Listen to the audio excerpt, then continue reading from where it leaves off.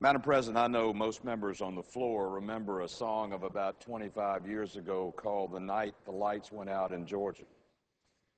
Well, on Tuesday of this week, a beacon of light in journalism did go out in Georgia when Bill Shipp, a gifted political writer, announced his retirement after 50 years of reporting in the South.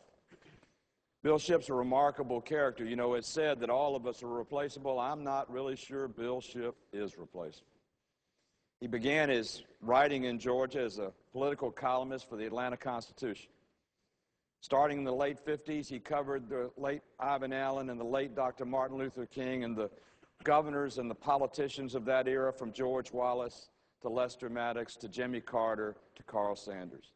He wrote about the transition of the Old South to the New South. And in Washington, he covered the Civil Rights Act in the middle and late 70s. He was a writer whose perception was keen, whose wit was sharp, and whose pen was even sharper. Now, for 32 of his 50 years, I was in elected office in Georgia, and I can make a true confession. When he wrote a column, you went to the paper, you read Bill Shipp first, and there was a reason for that. If you were going to be the victim of the day, you might as well go out and find out what he was going to say about you. But if you weren't the victim of the day, you could relish in seeing some other politician being skewered by that pen. Bill Shipp had a profound effect on journalism in our state. For years, he reported for the Atlanta Journal and Constitution, but after a number of years, he started his own publication whose title was Bill Shipp's Georgia. Never has there been a more appropriate name for a newsletter, because in many ways, Georgia's politics was Bill Shipp's possessive.